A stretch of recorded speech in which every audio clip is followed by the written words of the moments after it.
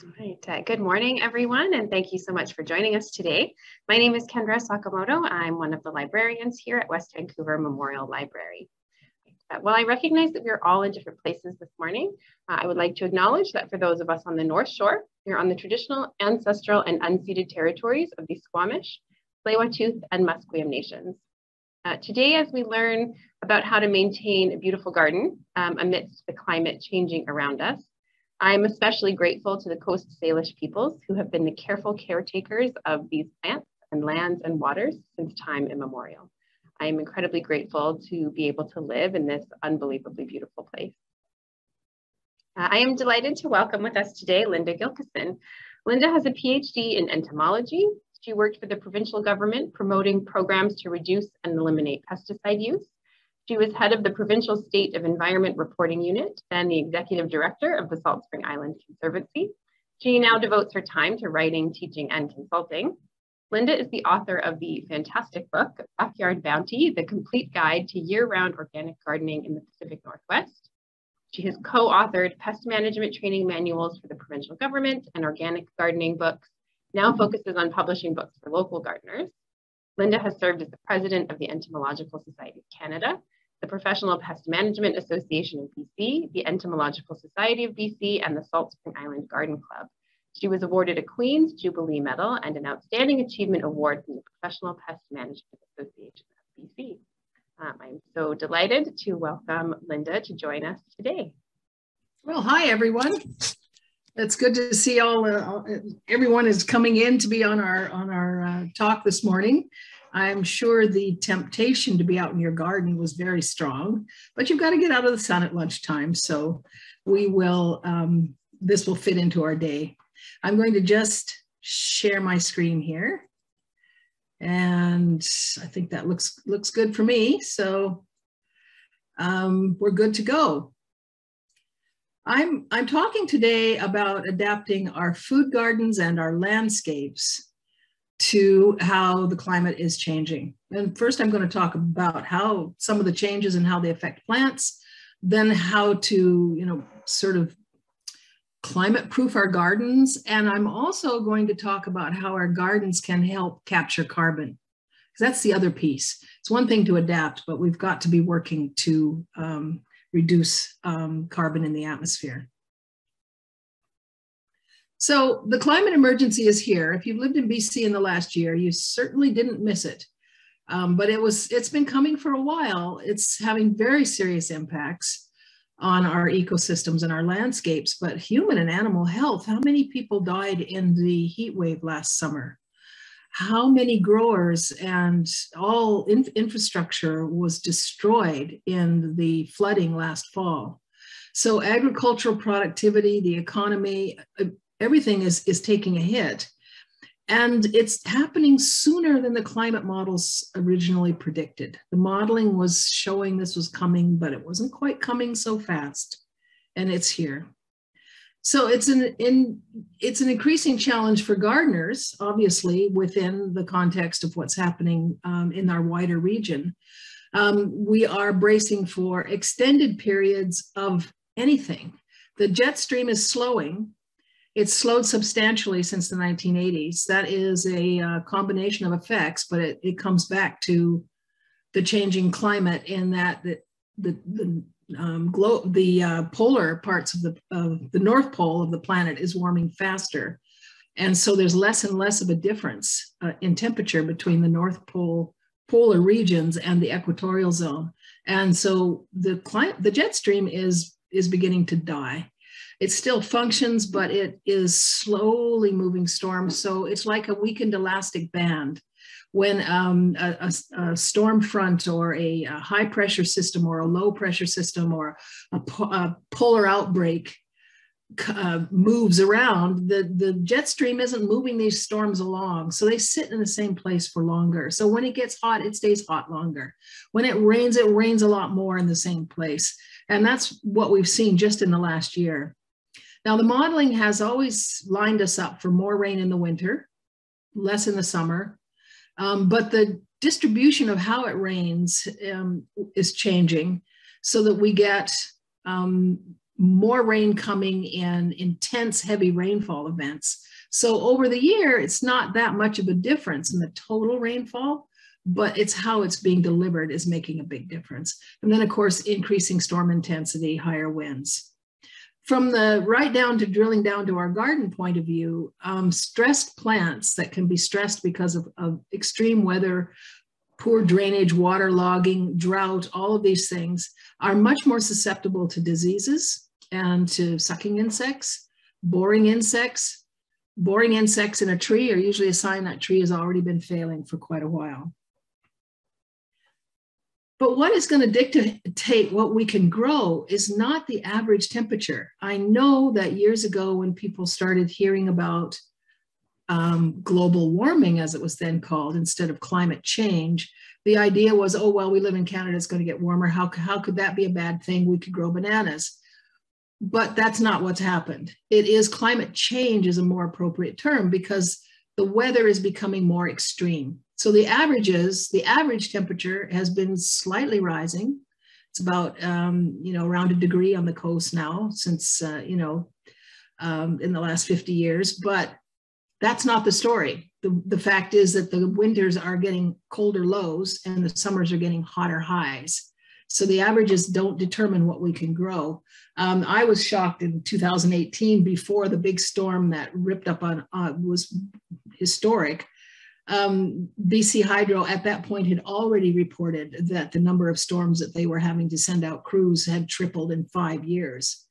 But just to show you, February 2019 was the coldest on record in the Lower Mainland, but the year was the warmest on record. And last year in 6 months, we had the heat dome and we had a drought summer and we had historic rainfall that broke all records in the fall. And we had winter cold after Christmas that set many records. And then this spring, which yes, has been cold and rainy and often we used to get weather like that, it still set records for low temperatures and amount of precipitation.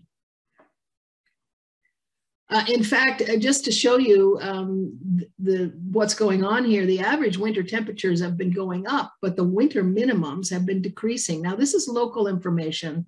It's for Victoria and Qualicum Beach. The interior parts of the continent aren't showing this. They're showing winter temperatures. Winter minimums are also rising, but the coast, that's not happening.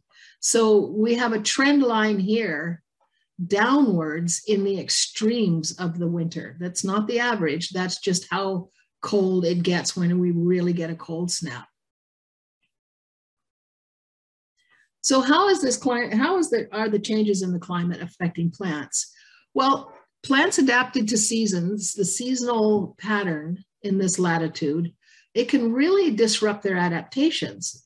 If it's been unusually warm or just warmer than average in the spring, buds are going to break earlier, flowers are going to come out sooner on our fruit trees.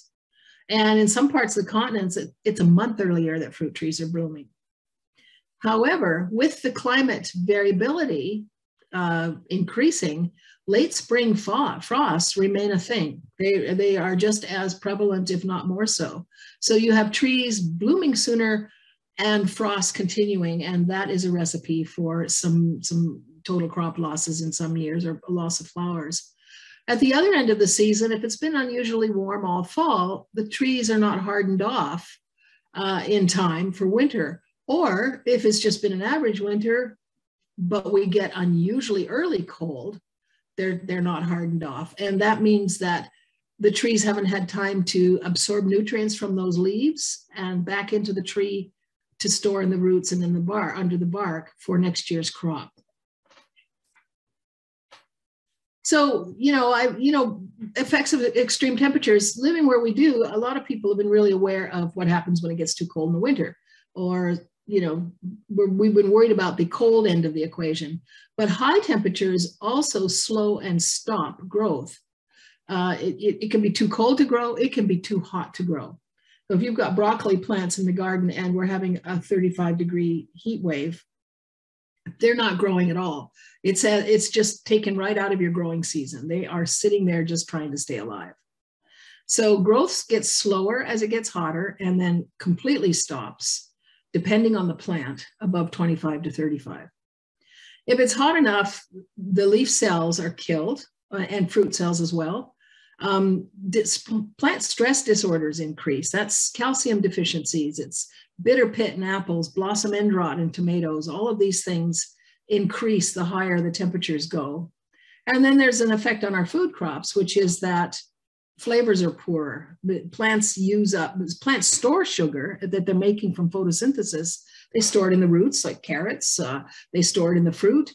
When it's really warm, they use the sugar up as fast as they're making it. So they don't store as much into the part of the plant that we eat. And it's very noticeable about people complaining about poor flavors in their tomatoes when it's really hot, because everybody expects tomatoes to taste better when it's really hot. You know, at the other end of the thermometer, we also have, if it's too cold, growth slows, but we know about this. We know about frost damage. Plants can get used to anything if it's gradual enough, the temperatures. The temperatures that would kill something in October wouldn't bother that plant at all in January, because by January, plants have done their seasonal adaptation to the cold. So it's the rapid and unexpected and unusual changes that are the problem. So heat waves can ruin pollen. Tomato pollen is sterilized above 30 to 32 degrees. And this is what happens is the flowers just fall off. You don't even really miss it, except you realize you didn't have much of a crop. You can see that this tomato formed when it was cooler, but this is a blossom that was forming when it was hot enough to sterilize the pollen. Same thing happens to peppers, even at lower temperatures, and cucumbers. A number of our really what we consider warm season plants they can't take super hot conditions. They just like warm conditions. When you get heat and drought together, you really have a devastating scenario. Plants have these pores on their leaves that are open so that, you know, carbon dioxide gets into the plant and oxygen gets out in the photosynthesis process, but also moisture is evaporating through that, and it sets up that flow, the transpiration flow of getting nutrients from the soil. But when it gets too hot, plants have to close those pores to avoid losing a disastrous amount of water. But that means they can't get any food from the soil either. And it also means they're not photosynthesizing. So they're basically sitting there, not getting any food and not making any food and not moving any food around the plant. So they just have to go into a mode of just absolutely sitting there. And as soon as they stop having evaporation from those pores with the moisture evaporation, that's like turning off the air conditioning. So immediately the cooling effect on the leaves is compromised, and leaf temperatures can jump up another 5 degrees. So you get a lot of leaf cells killed. So when there's heat and drought together, it's really devastating. No food, no photosynthesis, no nutrients from the soil, no cooling. And we're seeing a lot more sun scald. I've been collecting photos as people send them. We saw a lot of this in raspberries last year after the heat dome. This is not a disease. These are just heat-killed druplets in the berries. But this is all typical kind of injury that you see. Fruit burns. I love this picture because you can actually see the shadow of the leaf here that protected the rest of this leaf from frying. But fruit damage, quite common. It could be heat or cold in the case of distorted tomatoes that ruins the pollen. But all of these other pictures are too much heat, too much bright light on these tomatoes. These cells will never ripen in the fruit. This has just simply been burned, and this is heat damage as well. There are other growth abnormalities that can happen. And last summer, for the first time, I actually saw one that I'd read about, which was that squash flowers, which should be separate sexes, there's a male flowers and female flowers, when they are developing at conditions that are too hot, the flower development gets completely wonky, and they end up with these kind of intersex flowers that can't function at all. Here we have a sort of a female ovary with a male pistils in the same flower, or the squash fruit forms and the flower never opens, and so it can't be pollinated. So you get some very strange things. This is not unusual. Anytime you're growing cauliflower in hot weather, it always does this. This is corn drought and and heat together on sweet corn. So you get quite a mismatch or a misfunction inside plants. We also, with warmer average temperatures, we'll get more generations of the pests that have several generations a season. Now this year, it's been so cool until now that we probably won't see extra generations. We'll probably see the normal number of generations for things like codling moth, carrot rust fly, cabbage root maggot. Mostly they have 2 generations and sometimes a partial 3rd generation in the fall. But on a long hot summer, they will have 3 full generations. And that 3rd generation is a massive number of insects because each generation is so much bigger. And I do credit the recent long warm summers that we've had with a much wider spread of codling moth in this part of BC. It's always been around, but never been that much of a problem on the coast. It's quite severe now. And I think what we had was a number of years with that big 3rd generation. And so suddenly we've just got a lot more codling moth. The effects of extreme precipitation, whether it's drought or waterlogging, is to injure or kill roots. And it could happen in the summer, it could happen in the winter. Of course, with injured roots, they're compromised. The plants can't take up nutrients and water like they should. So if you get waterlogging in the winter that basically root prunes your tree, then it has even less of a chance of getting sufficient water in the summer because it's now missing roots. And then it will die back further. So it sets up a cycle in trees such that after a few seasons like this of waterlogging and drought, a great big city tree can just blow down. And everyone is really surprised, but the roots have been compromised through a few cycles of basically root pruning from precipitation extremes. But not only does it make them more vulnerable to the next kind of weather, but also root diseases. So, and you know, plants, you know, if they have any kind of compromised roots, they can't take up nutrients. They can't grow to be resistant to pests and diseases like they would if they were completely healthy. And you don't, you know, just look around the landscape, tree stress. I've been watching the cedars disappear over the last decade or so. Maybe 15 years ago on the Olympic Peninsula over in Washington, you saw cedars beginning to wink out. And I mean, they turn orange and you suddenly realize there was a cedar tree there. And then the next year there's nothing because somebody's taken down the dead tree. Well, it's been up Vancouver Island, you know, maybe 5 or 7 years ago, really getting bad. And now, even on Salt Spring here, I'm amazed where cedar is dying, not because there were places I didn't think there was cedar. You don't see them until they start to die and turn orange. And it's the most well-known of the species that is disappearing. And modeling is showing that by mid-century, and we're just talking, you know, less than 30 years, really there's not expected to be any cedars surviving south of the middle of Vancouver Island, unless it's a very, very wet site. So the rocky, dry sites are dying now, but even trees, I'm noticing trees that are in gullies that have better water or water later into the season are also going down now. Maples are suffering. If you heard about the coastal salal dieback problem over the last few years, there was a lot of concern about whether it might be a disease, but I think the researchers are pretty well settled on the fact that it's just climate stress. It's just too dry, too hot, too wet. And as I said earlier, that opens the way for insect attacks. So borers really, boy, you get a weakened tree and that's where the borers show up. You get a tree that's just drought stressed, that's when the aphids show up. You know, all those boulevard trees in the city that have honeydew dripping onto cars, those are all drought stressed by the end of the summer. And they've got roots under pavement. They're not in any sense being fed the kind of water they would have in a natural ecosystem. And of course, pathogens can overcome the defense of any plant that is weak. This is some examples of the kind of metabolic disorders that I mentioned are getting common. And these are an interaction. It's how a plant grows, its own metabolism, you know, so there's some varieties that are a lot more susceptible to these problems than others. And then what the weather is doing and what you're doing as a gardener, how you're irrigating and providing nutrients, how you're pruning your fruit trees. It all influences the nutrient levels that are in the leaves and the flowers and the fruit. And a lot of these are related to how much calcium is in your fruit or your leaves, if it's lettuce or something like that. Calcium doesn't move very quickly in plants. Plants have a hard time moving calcium around.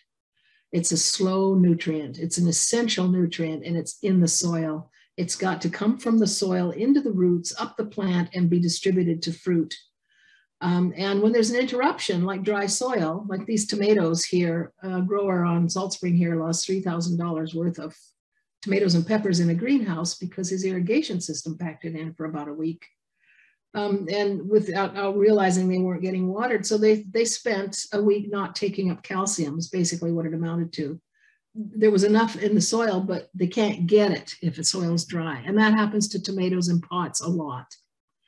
And this is an equivalent sort of a problem in apples. It's called bitter pit. And some varieties are quite prone to this because the apple fruit tissue grows so quickly that the calcium just doesn't keep up. And these are essentially cells that have died of calcium deficiency in the fruit.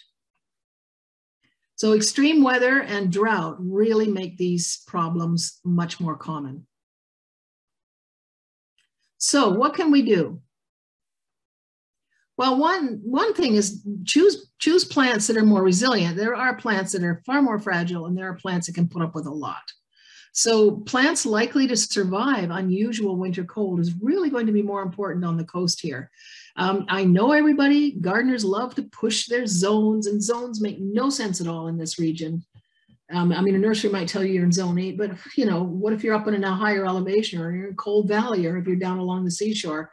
Our geography is so complicated that you really have no idea what zone you're in. And the weather's changing now such that even if you think you're in a milder zone, on average, you've got to account for these more extreme winter lows that will happen and are happening, and extreme highs. You know, I keep telling people, Winnipeg's coming for us. You know, we sit here and the weather keeps changing. This is not the climate it was when I moved here in 1986, that's for sure. So don't grow things that are on the edge of their range unless, I mean, we all do it, obviously, but I'm just warning you, that's not a good plan. Grow more perennials. If you're used to putting a lot of annual flower beds in, maybe start establishing perennials, because they are more resilient to any kind of weather conditions. Once they're established, they don't usually need as much water, and they're just usually less vulnerable all around. And of course, always focusing on plants with low summer water requirements. Some years, some of our municipalities have just really, really already been short on water. And when you can't water, you've got to have plants that can take it. And there are a lot of native plants that are really resilient, putting up with quite a lot, or don't really need hardly any water once established. Red flowering currant amazes me how beautifully that flowers for over a month every spring. It's spectacular. And it just hangs in there. It doesn't need water at all. But asters and goldenrod and these sedums, not only are they really quite lovely plants in a landscape and really resilient, but they're also super good food for pollinators and other beneficial insects. For landscaping trees that are going to have a future, we have to be very careful on choosing trees. You know, and improving drainage, and being alert to that fact that drainage may change over the very long lifespan of a tree. You know, you don't ever want trees sitting in waterlogged soil, I guess, unless I suppose an exception would be a willow, but they're not real popular trees in landscapes because of their roots getting into everything. But, you know, cedars, maples, birch, hemlock are suffering most right now. Some other trees are less affected. Vancouver actually has an urban tree list that they're suggesting is a good place to start when you're choosing landscape material. And we don't want breakable plants, trees, because with higher winds, we're having even more problems with trees breaking. When it comes to your fruit trees, the later flowering varieties, whatever it is, and there's quite a range. I mean, I have a plum that blooms over a month earlier than my latest, the plum that blooms the latest. I have 3 varieties, and sort of an early, middle, and late. The later anything blooms, the less likely it is going to be subject to a late spring frost disaster. Choosing varieties that are self-fertile. Now, you can't really do that with apples and pears because there's only 1 or 2 varieties of those that are self-fertile. But when it comes to plums and cherries, there are, it's about half and half. So if you just choose trees that are self-fertile, it does give a better chance of pollination, because trees that require 2 varieties to be fertilized, a bee or another insect or you and your paintbrush have to go back and forth between trees. If the flower is self-fertile, then any insect that visits can aid in the pollination. And it's really important to look at disease-resistant varieties. I think everybody that has a gala apple this spring has been pretty much wiped out of crop because of severe apple scab. That I love. I have a gala myself. I've decided to live with the fact that some years it's not going to work, and other years we have a dry spring and then it does really well. But I wouldn't choose to plant that again. I have chosen scab-resistant pears when I put in extra pear trees because pear scab is increasing. Both apple scab and pear scab are fungal diseases that thrive, absolutely thrive in the kind of spring we've just had. So choosing for resistance just means that, some of my apple trees, every apple's perfect. It doesn't really matter that it's been raining all spring. There are also plants that or trees that are resistant to powdery mildew, and powdery mildews are fungi that attack when it's drier and the humidity may be high on the leaf, but there's no water. So looking for disease-resistant plant material is going to help a lot, because there's not much you can do with some of it. When the weather's just this bad, there's not really anything you can do. And then there's trees that are really likely to get these stress disorders like bitter pit and watercore, which I didn't show you, but it's a really strange thing. So some of these that I've listed here, they're really top of the list for susceptibility to these disorders. So if you want a tree that just can put up with it better, still produce a really good crop, then I would avoid these. Although, again, I do love Honeycrisp, and I'm, if you take on one of these trees, just be aware of the fact that they're not as resilient as some other trees you could grow. Bracing for high winds anytime. It doesn't matter what it is. It's fruit trees, top-heavy vegetables like cabbages and broccoli, things that you trellis up like beans. It's got to be really sturdy. Once these pole beans get up to the top of this trellis, there's a huge wind catching area there, and a lot of wind throw. So super strong trellises, stronger than you probably think you need. And dwarf fruit trees should be staked 3-way, minimum 2-way, but preferably 3-way staked for their live. The root ball is always smaller because it's a dwarfing rootstock. So these trees get flipped. They have a load of apples on or other fruit and all their leaves, and we get a late summer windstorm. These are the trees that get flipped or tipped or ripped up or broken.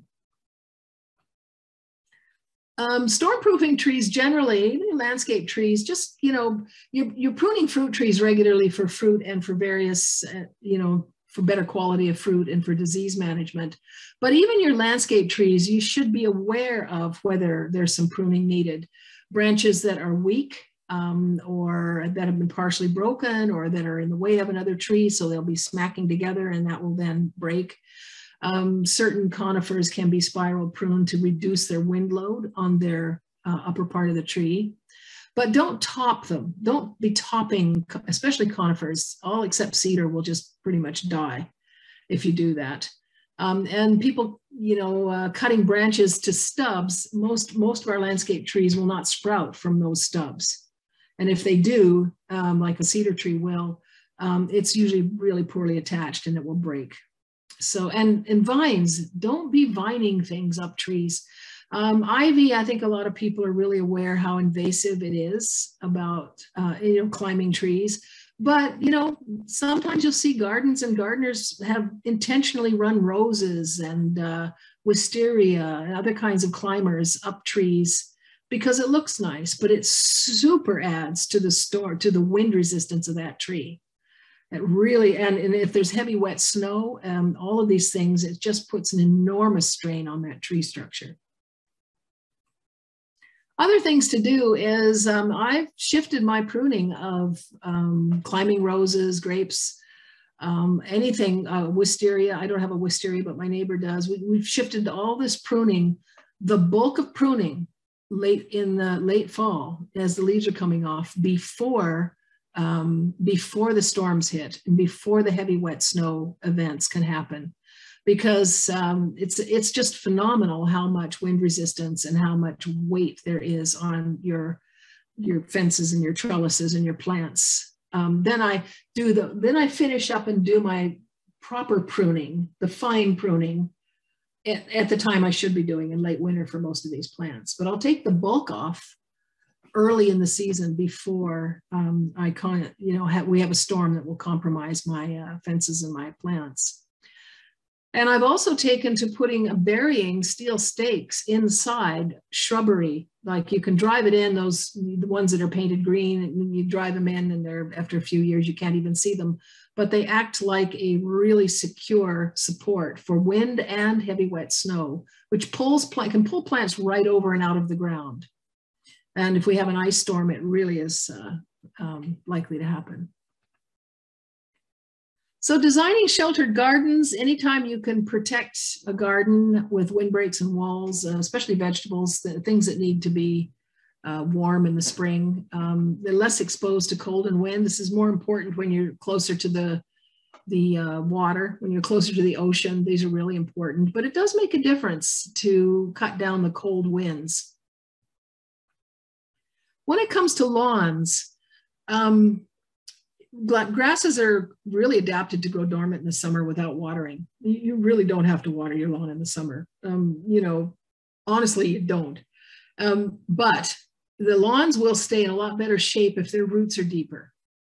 If you set the mower really, really low and cut the grass off really short, then the roots die back to match that short leaf that you've just cut.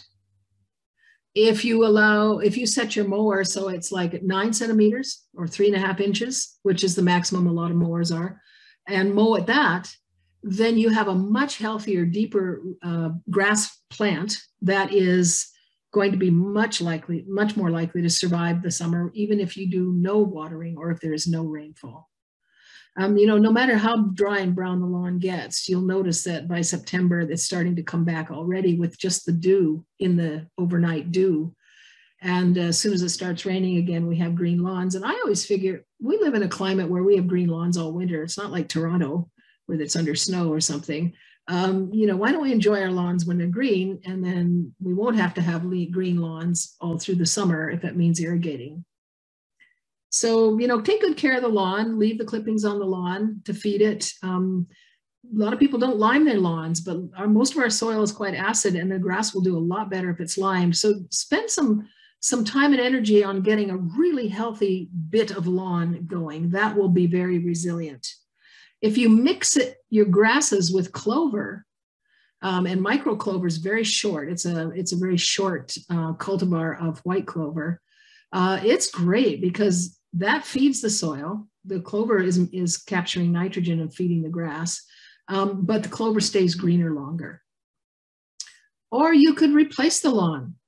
There are lawn mixes. West Coast Seeds is making quite a portfolio, I guess, of interesting alternative lawn mixes, flowers of various kinds. Some are grasses mixed with plants, and some are just not even having grasses in them. This is one that Oregon State University devised called, I'm just trying to remember the name of it is.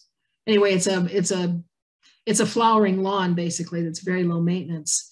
Or you can go completely to something else. Like this is a lawn made out of creeping thyme.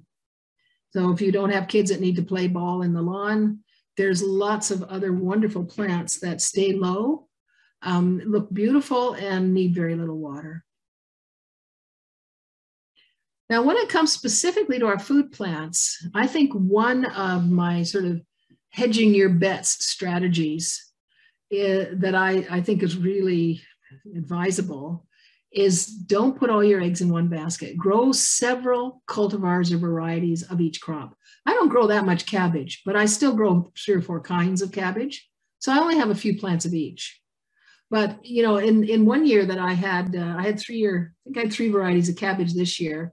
One of these cabbages, one variety, every single plant didn't make a head because it was a late frost. And this wasn't as hardy a cabbage as these others who all didn't care at all and made lovely heads. But had I only had this variety, I would have had no cabbage. You know, there's huge differences in how these different varieties of things tolerate heat or drought or frost or whatever's going on. You know, I was doing a workshop on Salt Spring here with people on what we're going to be able to grow. And someone had said, well, I guess we can give up on, you know, cauliflower, and we can't grow carrots, and we can't do this and we can't do that when the climate gets really hot and dry in the summer. And I said, no, that's not true at all. There's carrots. I mean, there's carrots that can take it. There's carrots that can't.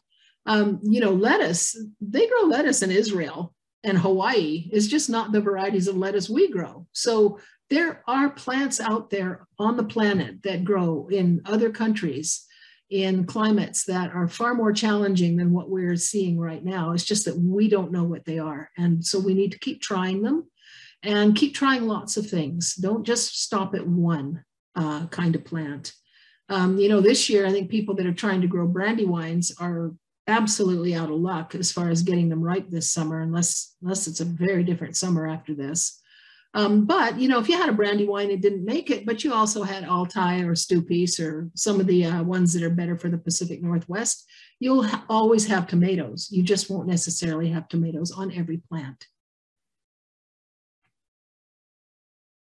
And now when we're sowing seeds, whatever's going on with the current day that you're seeding the plant, that's how you need to adapt your seeding method.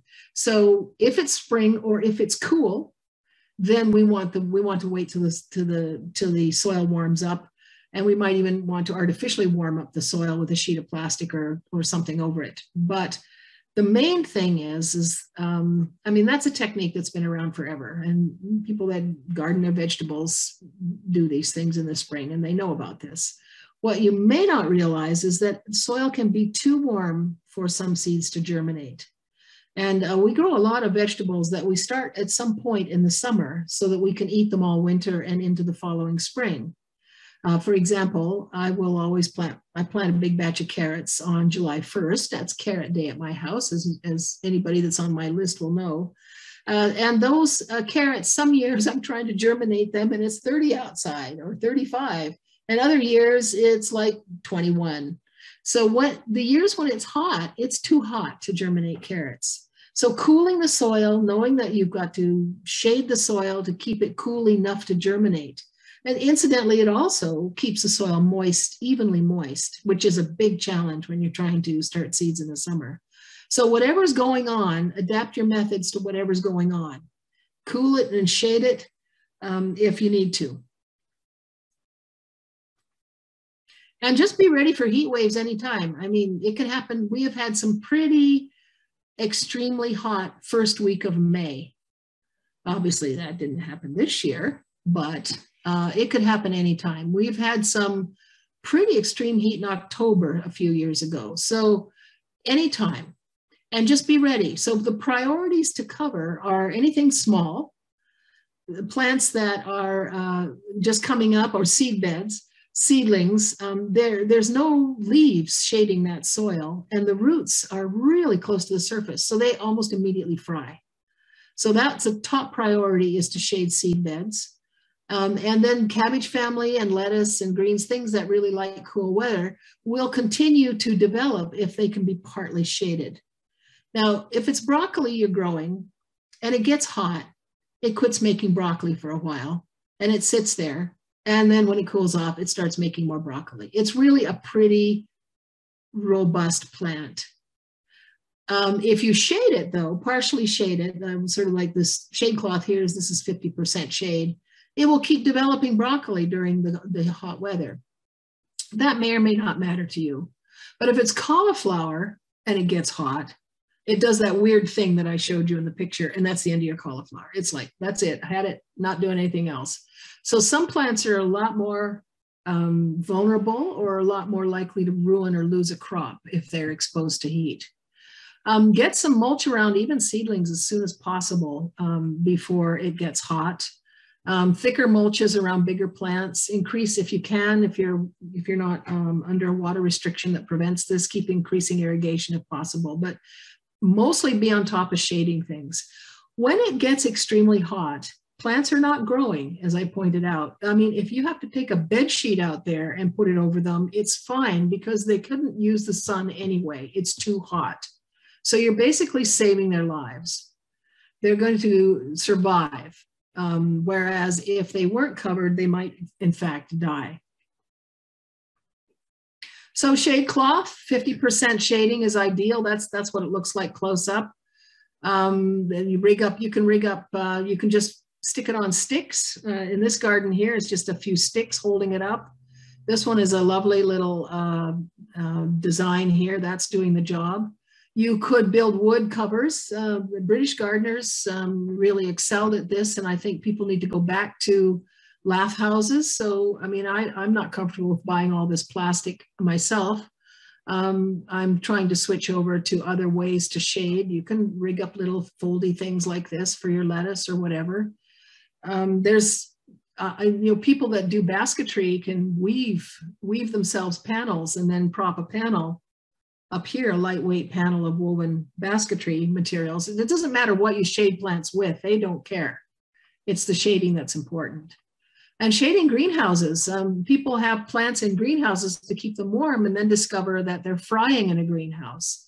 They regularly get too hot in there, and that's when we lose the flowers and the fruit, and we get these weird disorders like blossom end rot. And so shading greenhouses temporarily is important, making it easy to be able to throw shade cloth up there, get windows and vents wide open, maybe installing fans. That's fans to move the air. This is a heat injury in a commercial greenhouse here on Salt Spring. This is not disease, this is sun scald. And always be on top of the fact that late spring frosts are going to be with us. So, there's lots of approaches here from wonderful little Victorian glass cloches. I just thought you might like to see that. To the milk jug with the bottom out of it, or a sheet of plastic, or floating row cover, or fleece, or anything, or cold frames, whatever. And do be prepared for colder and longer spells in the winter. Arctic outbreaks have always happened, 2 or 3 days here, 2 or 3 days there, and then that's it for the winter. But we've had a whole month a couple of years ago. We had we had over 3 weeks of the month of February that set records day after day after day. The cold that we had in December this year, right after Christmas, set all kinds of records as well. So be prepared for the fact that it's going to be colder for longer when it is cold. And in some ways, it's even worse because recent patterns have been a pretty warm winter and then a cold spell. So it hasn't even been on sort of normal normal winter temperatures. Plants are really unprepared for it. And then suddenly we get these really brutal outbreaks. So covering things that are not hardy. There's temporary covers. This is, I've just uncovered things after a cold spell in a vegetable garden. This just plastic. This just stored in the garage, some tarps. It doesn't have to be transparent. This happens to be transparent because it was left over from building a house years ago. I'm using the same pieces of plastic I had when I built this house 20 years ago. If you use it in the winter when it's cold, it's not exposed to bright sun or heat. Plastic lasts a long, long time. Just fold it up and put it away every year and have it available with heavy, heavy things to hold it down. Because usually an Arctic outbreak, there's pretty high outflow winds, Fraser Valley, so it's just really ripping along. But whatever you do, it needs to be really well secured for the winter. The nice little high plastic tube tunnel with plastic clipped onto it usually rips right apart in a windstorm. This is very well stapled, and when this latches down, this has legs on it, rebar legs. It's really designed for low profile, super sturdy wind resistance for wintertime things. Mulch all year round. That reduces evaporation loss in the summer and cools the soil, which is very important to plants because roots cannot take the kind of extremes that the tops of plants can take. It also protects your soil from erosion and losing nutrients in the wintertime because the pounding rain isn't happening directly onto the soil. And it also keeps the soil warmer in the winter. So there's like nothing bad about mulching. Mulching is fantastic, except when it's very cold spring, like we've just had, you keep the mulch off till the soil warms up. But of course, unfortunately, it's meant a little more weeding this spring because mulches are also controlling weeds. But mulching summer, mulching winter, it's all good. Be prepared for these heavy rainfall events in the winter. So you might have spots that have been getting by in your yard, but now you're realizing they're actually pretty waterlogged. If you can go out there and go splish, splash, sploosh through the water 24 hours after the rain has stopped, then it's not a well-drained spot. Obviously, when it's pouring rain, everything is squish, splooshy, but if you've had a full day and it hasn't drained away, then that's a waterlogged place. And that's very hard on things. A lot of things won't survive that. So building raised beds might be important. You might have to change some plantings, but always keep the soil surface covered through the winter. Mulching, as I just mentioned, or living plants or both, just keep every surface to protect that soil. Plan for drier summers, even drier than we've had, and we've had some real doozies. Keep on planning for water conserving irrigation systems, collecting household water. There's so much water in a household that isn't even gray water. When you're warming up the shower before you get into it, just running that water into a bucket, that's not even gray water. That's perfectly clean water. Rinsing vegetables, water, rinsing dishes if you're hand washing dishes. But if you're washing vegetables in the sink, that's an enormous amount of water that can go straight back out in the garden. Planting trees and shrubs in the fall really does help let them get their roots well established so that they will need less water next summer. And they do need water their first year. Every year they'll need less of it until they get established for a couple of years. But it does help to not have to water very much their first summer.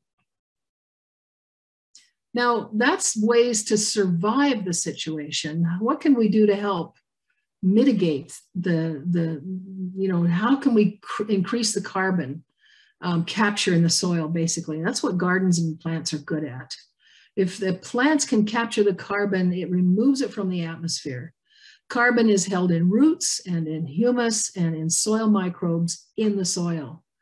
The maximum amount, if you can maximize the amount of living roots throughout that soil profile all year round, that's going to hold more carbon than it's an amazing how much carbon it will hold.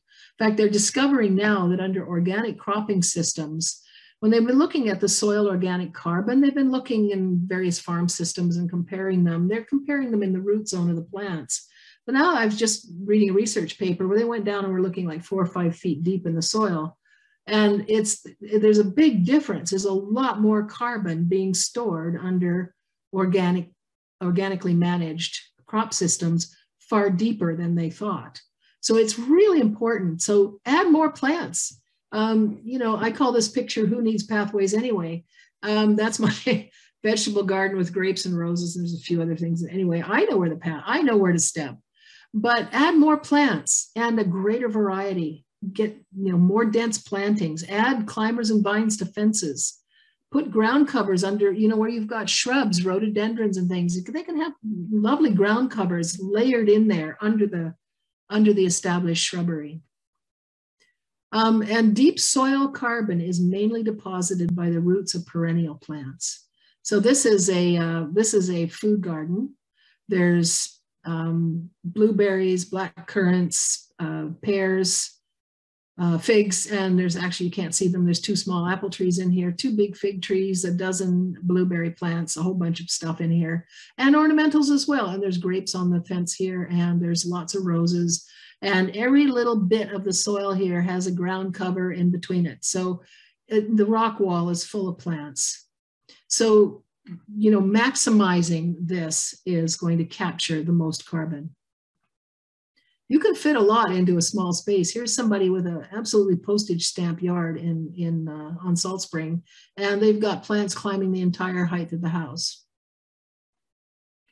So designing climate-friendly gardens, you know, some designs produce a lot more food per square meter, and they're cheaper, and they mitigate the effects of climate change better than others. In some cases, gardeners have invested in a lot of infrastructure that is expensive, but also there's a lot of potential here, space that could be helping to capture carbon that isn't. You know, and everybody likes their garden a different way, and you know, there's no one right way to garden, but boy, oh boy, this one, if I had to choose a climate-friendly garden, I would go with this. Yikes. So building soil organic matter is another place that carbon is held, and it's held in the humus, which is the stage of organic matter long after it looks like compost. It's completely digested, and it's actually a kind of brown, sticky goo. And that's very long lasting. It's very important in holding particles of soil together to improve the soil structure, increases the water holding capacity in the soil, nutrient availability. So the way you build soil organic matter fastest, believe it or not, is to leave organic material on the surface. It builds surface mulching builds organic matter faster than digging it in. And then plant roots add an enormous amount of organic matter. Leave roots in the soil at every opportunity. This is a corn plant at harvest time, you know, massive roots. It's a big grass. It's a huge amount of organic matter. So I pull that all out of the soil. It's really taking away organic matter, but I leave it in the soil over the winter. I just cut the corn stalk off at harvest time. This is all that's left in the soil by spring. So all of that mass of organic matter has stayed in the soil. Minimizing disturbance to the soil. The more cultivation, the more the ground is cultivated, the more carbon is released. And it also just disrupts the soil microbe community. It worries our little worms and things too. So no-till methods or infrequent or shallow cultivation, just surface. I just sort of twist in compost and organic fertilizers if I need them once a year. And then after that, I don't disturb the soil any more than necessary to remove some plants and put in new plants. So plant directly without cultivating if you can. This was where peas had been growing. And I had to, you know, open up the bed, put the peas in. The peas grew, cut the pea plants off and leave the roots in the soil to leave the nitrogen that the peas formed there. And then I just crushed the pea vines down on the soil. So now I've got soil that has nitrogen added as well as it's already mulched. And I can just take a trowel and make a little hole and put in my cauliflower seedling. And this is the corn stubs. I just scratch up the soil and sow fall greens right around the corn plant stubs. Compost with care. You know, when you get a stinky compost, you know, you've got kitchen waste in a big black composter and it smells awful. Well, that is releasing methane and other gases, and those are powerful greenhouse gases. So on a kitchen bucket scale, you may not think that matters much, but when people are doing larger scale composting, you've got to maintain well aerated conditions or else you will be forming methane. So good aeration, do not put lime or wood ashes in a compost pile. You just put those, if you're going to use them, you put them on the soil directly. The alkaline conditions that are in compost when you're using these kinds of, you know, high alkaline materials like lime or wood ashes in the compost pile, what happens is the microbes that like those conditions release nitrogen to the atmosphere. And nitrogen is another greenhouse gas that's very potent. And you might think about ways to reduce the area of annual gardens, like your vegetable gardens, your flower gardens, and lawns. And then you could use that extra space to grow trees or native vegetation or perennial plants or wildlife plants, just more perennial flowers. So cutting back on lawns and annual gardens and to get that deep-rooted plant material. If you're growing very intensively, it's quite astonishing how much food you can produce in a pretty small garden in a yard in this climate. And then you can take that other space and do other things for it that are more beneficial, in capturing carbon and, feeding wildlife and insects. So maximizing the harvest from a small garden, this is another view of, I think it's another year in my garden, growing intensively, interplanting, never leaving a blank space. So when there's a hole in space, stick another plant in, harvest all winter. It makes the most use of a pretty small garden space. And other things we can do is, stop using peat moss, for example. It's still available, but there are substitute materials, core, wood fiber, compost. There are various things that can have the same role in our horticulture. Peat bogs hold more carbon globally than all of the standing forests on the planet put together. So mining out peat is not making any sense at all. Try and eliminate plastic. Plastic's an incredibly valuable, versatile material. If you've got plastic items, just make them last forever. And they will last forever if you can keep them from being out in the direct sun, like really hot conditions, like your plastic that you might cover plants with in the wintertime. And recycle what you can. All kinds of plastic pots and containers are pretty sturdy. And don't buy more. And there's certain things that in horticulture, like plastic mulch, landscape fabric, that we don't need those. They didn't work that well anyway. They're not necessary, and there's really good substitutes for them, and they're very good non-plastic approaches. It is going to be very hard to replace things like plastic irrigation pipes and shade cloth, for example. So there are some plastics that are going to be harder than others to get rid of. Minimize the use of artificial nitrogen fertilizer. If you've been buying plant prod or something that's if the bag says 10-10-10 or 20-20-20, it takes a lot of fossil fuel energy to make those nitrogen fertilizers. And in the process, they release nitrous oxide to the atmosphere, and that is another powerful greenhouse gas. So using compost and manure and organic materials that are higher in nitrogen, though that's how we feed the soil. So a resilient gardener has a resilient garden. So this is kind of a summary, really. Design and manage your gardens to protect plants from whatever is going to happen to the weather. So you just really do need to be on top of the weather forecast. So know the weather and know what to do, and then you're prepared.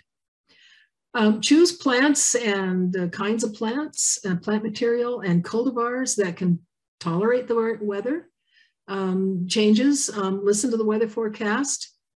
Hold carbon in the soil and increase the amount of carbon being held in your soil with more plants. And, it's wonderful to tell gardeners that they've got to grow more plants. This is like, they're totally happy with being told to go out there and fit more plants into your landscape. Deep-rooted, diverse year-round plantings. And then, this is not necessarily easy, or it can cost some money. So make long-term plans to enhance plantings. If you need to start cuttings of something, it may take a while to get a big shrub, but a cutting may not cost anything compared to buying a big shrub already growing in a nursery. Increasing soil organic matter, that's a matter of raking up all those free leaves in the fall and putting them on your garden. There's no cost involved. So conserving water, reducing plastic use. These are things that we can, plan to do in the long term. So just be really prepared for variable weather, design resilient gardens, and and for the long term, join the community, the province, the nation, and any global efforts that are going to reduce our output of greenhouse gases and adapt to a changing climate. We're all part of the same blue marble in the sky here. So I've got plenty of time for questions if any arise. Thank you so much for that incredible presentation. And I will just open up the questions here. So Casey asks, which apple varieties would you recommend? Oh, there's a lot of apples that are resistant to scab. They're scab-resistant apples, and it's easy to find a list. And if you're over in the Lower Mainland, or go to the apple festivals like out at UBC or any of those, and taste test apples that you like, because we're all different. I've given up. I don't recommend anything to anybody, except I recommend how to find out what you like to plant, and then look those plants up. There's a tremendous amount of information on just simply Googling it to discover disease resistance. If you don't have a book, a reference book or something, it's easy to find this information. I'm quite fond of my Spartan apples, and I know people that hate Spartan apples. So I adore my golden russets, but they're not for everyone, because golden russets, when you pick them in the fall, they're just kind of, I don't know, not very good. They're a winter storage apple, and they get better. After 2 months, they're very, very aromatic and sweet. So you really need to pick some things you like and look them up and scab resistance is the main thing you're looking for in apples. And nurseries that know what they're doing with apples can give you a list of the flowering times for the varieties. And what you're looking for is late flowering wherever possible. Thank you. So just a reminder to attendees, if you have any questions, please type them into the Q&A. I can't respond to any raised hands, so just write your questions into the Q&A.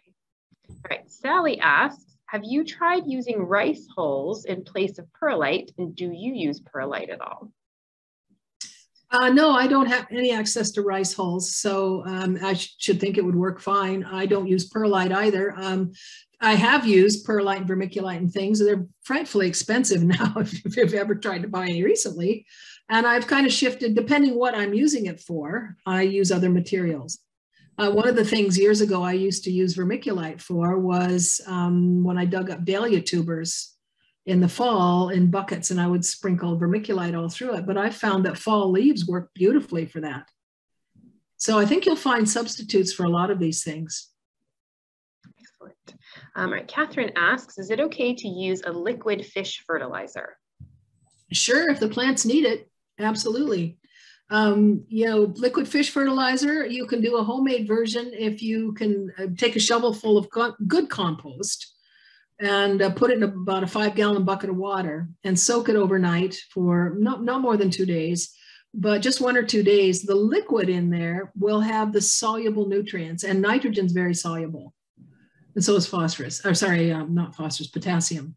So what you'll have in that liquid water is kind of like, just real cheap fish fertilizer. It may not be quite as high in nitrogen, but it will do the job, and you can water your vegetables with that. Excellent. All right, Fionn asks, wondering about your thoughts replacing a front lawn with a rain garden. Yeah, go for it. But in the rain garden, look for plants that are native plants. I've seen some lovely rain gardens, but they're kind of all just one plant. It is functioning to capture water. That's great, and allowing water to sink in. But you can kind of go to town with cool and neat plants in there and interesting things, and something that might be a little more of a habitat for birds and insects. But you could also grow vegetables probably too. So it's a very personal decision, but it's always good to trap as much water onto the landscape as possible. Okay. Mary asks, what material can I use instead of landscape fabric? Well, wooden lath works really well, or woven, any kind of woven things. If you know anybody that, has simple basketry skills, you can just weave onto a frame. You can weave plant, twigs and branches and things.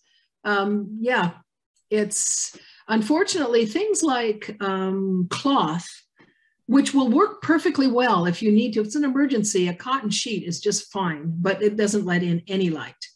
So if you want to use things that are opaque like that, you can, but it's better to deploy them around 10 in the morning and sort of take them up at like 3 in the afternoon. So the plants have the morning and the evening sun. And that's the kind of the same difference as 50% shade cloth. The advantage of 50% shading, if it's lattice work or if it's the fabric that you buy, is that you can put it in place for the whole heat wave, and then you take it and put it away again. It's just a labor saving thing. But you can use bed sheets You can use old curtain material, but you'll have to keep taking it up for a little while in the day so the plants get some sun on the cooler parts of the day. And Marge asks, what is the best way to increase calcium in the soil? Liming. Most of our soil needs lime anyway to raise the pH, and it just so happens that the best tool for us is lime. And so adding lime is going to increase the calcium. Okay. Brandy says, my maple trees have black tar spots this year. Do I need to collect them and get rid of them in the fall instead of using them as mulch? And what can I do to prevent this next year? You don't have to do anything at all. It's not hurting the maple trees, and it's specific to maple trees. So you could take those leaves and put them on apple trees. It doesn't matter. It won't spread anywhere. And tar spot, often we don't really even see it until the fall when the leaves are falling off and the chlorophyll, the leaves aren't green anymore. They're turning pale yellow. And then oh, gee, they had tar spot all summer and we didn't even know it. It doesn't hurt the maple trees. It's what's strictly a cosmetic effect, and it won't spread to anything else. Okay. Carolyn asks, is there anything I could overplant an asparagus bed with? That's a bit tricky. Asparagus, they need every bit of nutrients to replace what you just picked.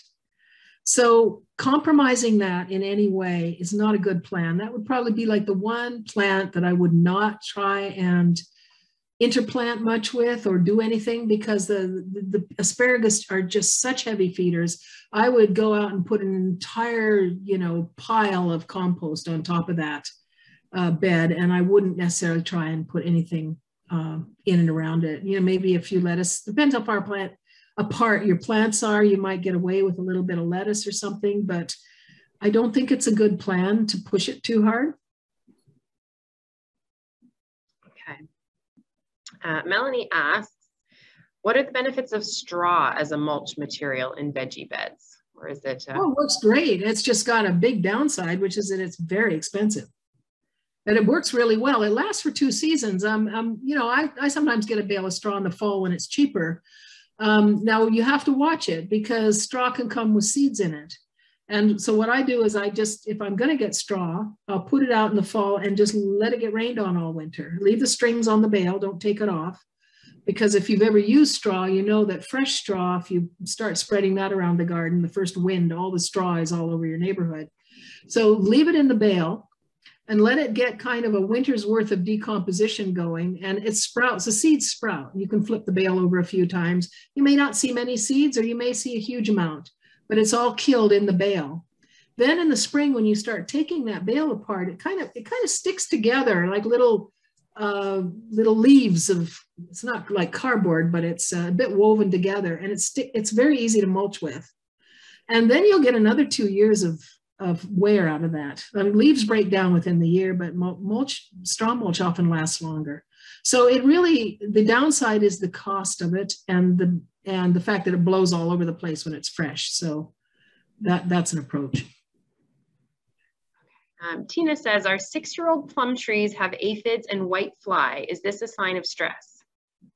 It can be, but every fruit tree has aphids on them right now, and I wouldn't worry a bit about the aphids. And it's probably not white flies, it's probably leafhoppers.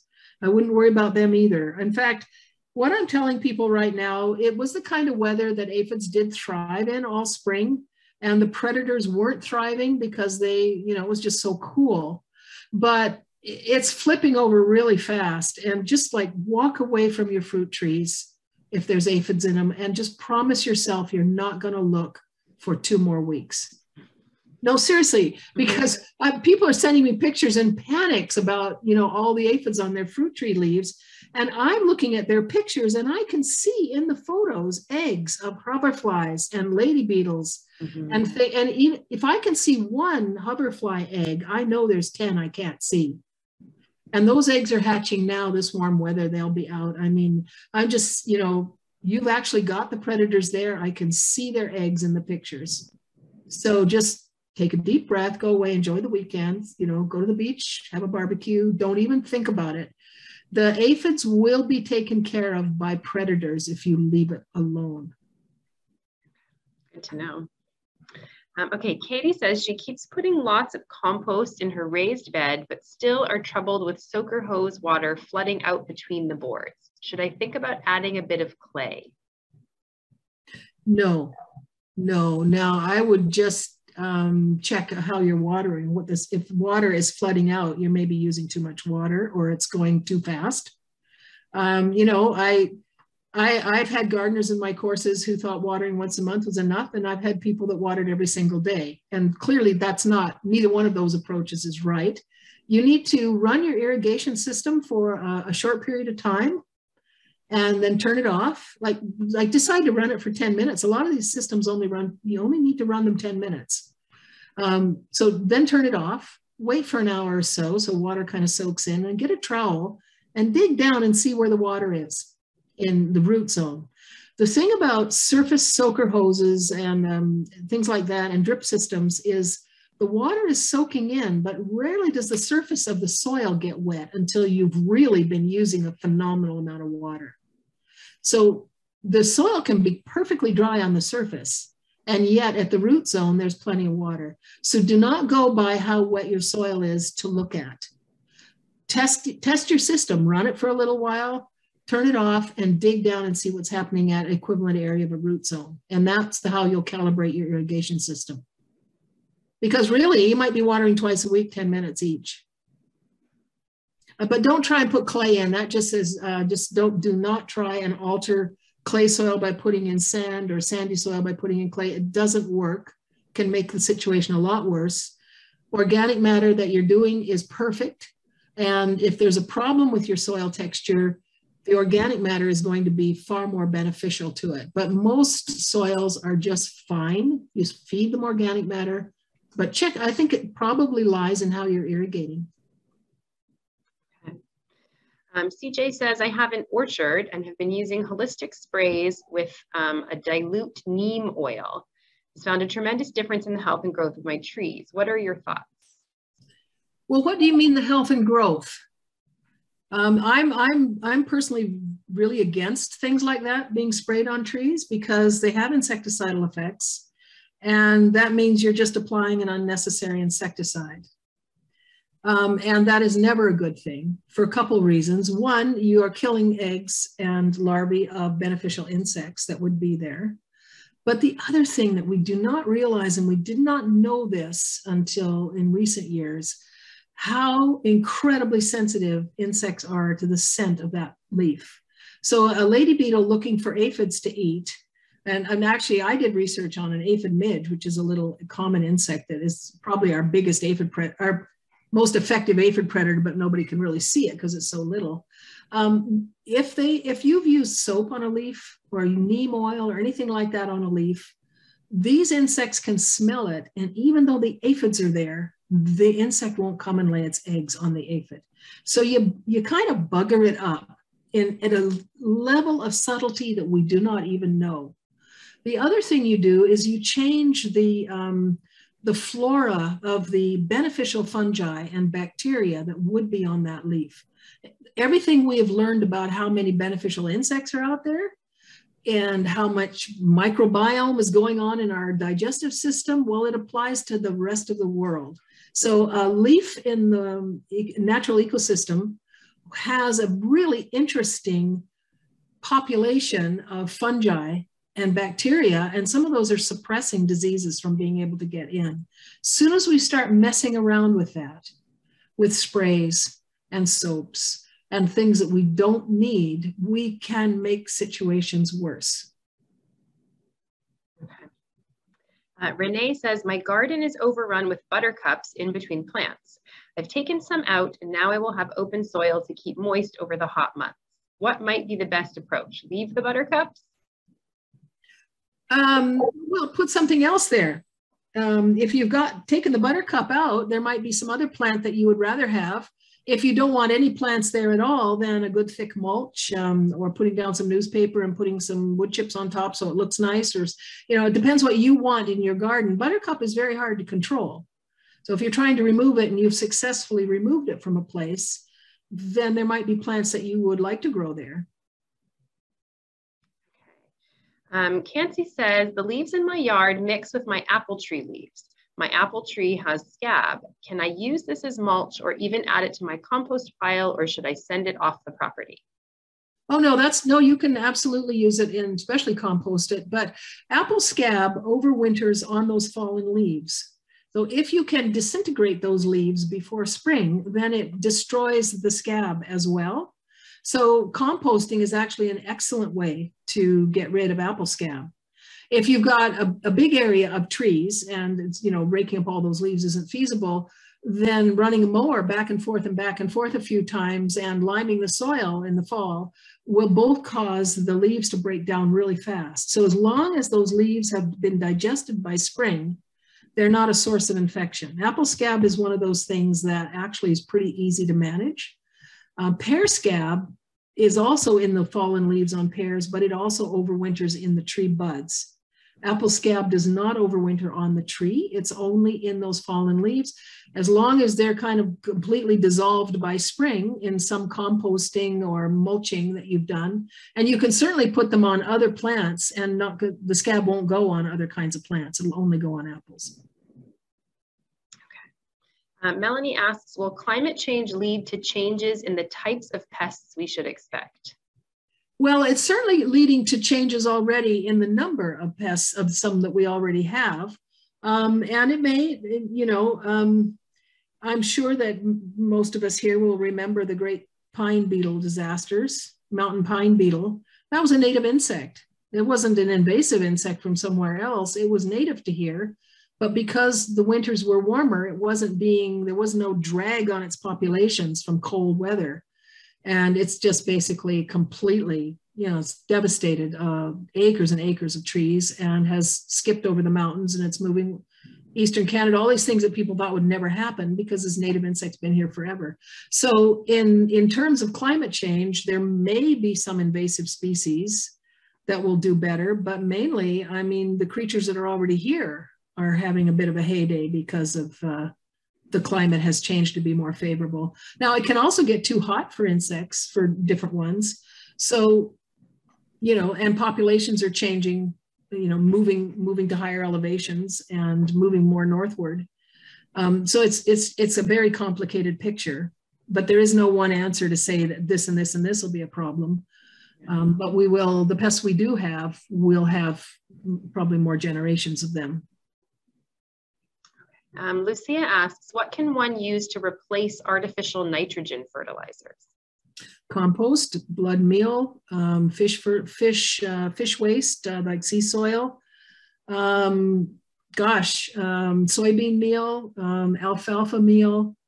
There's a lot of pretty high nitrogen organic matter in compound, human urine. It sounds gross, but it's quite sterile. And fish waste. There's lots of sources that are quite high in nitrogen that don't involve having to buy anything made through the Haber-Bosch process that uses so much energy. Colleen asks, can you use remay or floating row cover for shade? Not really. It was designed to keep heat in. We also use it to keep bugs out of vegetables and stuff, but it's basically designed to trap heat. Now, if I only had floating row cover, in fact, sometimes I do take out my floating row cover when I'm short on it, but what I do is I fold it over about 4 times. So it's not actually letting in any light at all. It's just that it's nice and lightweight, and it's basically not functioning like floating row cover. I lay it on top of the plant so there's plenty of ventilation underneath, and I folded it so many times that it's not letting in sunlight, so it can't trap light. So it's basically not acting like floating row cover at all. It's just that I have it and I can put it in my garden. It's if you've got carrots, for example, that you've sown carrots and you've got floating row cover over the carrots to keep out carrot rust fly, then you put the shading material over the top of that. Like if you've got shade cloth, you can put it over the top, or lattice work, you can put up on little legs above your carrot bed, but leave the floating row cover in place, but shade it as well. Okay.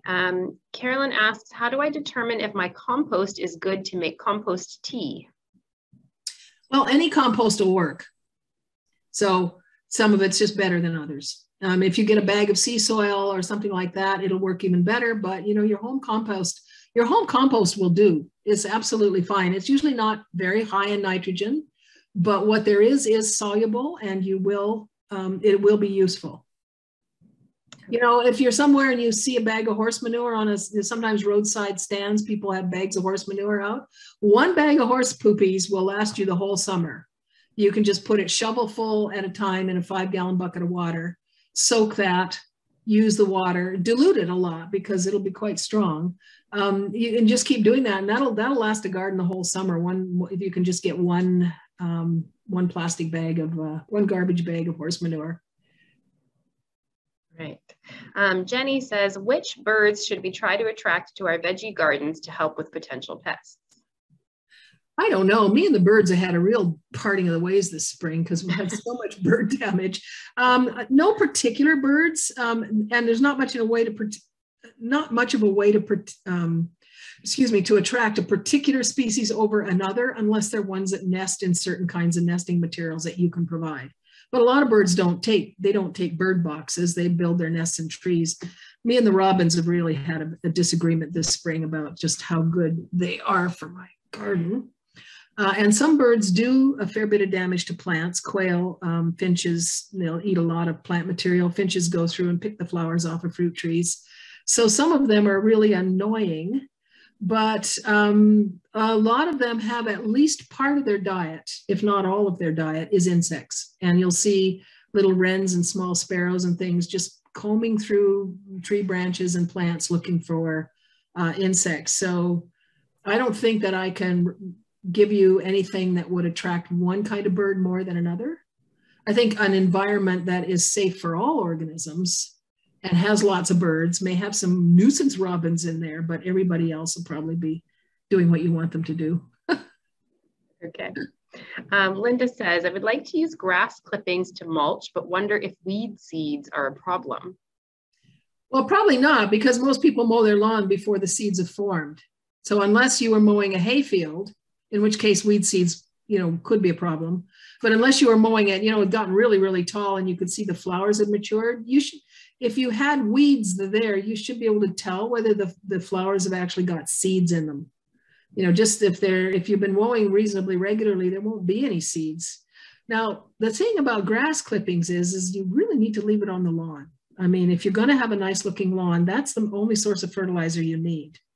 So you can leave the grass on the lawn and that will fertilize the lawn, and it's like it's perfect food for lawns.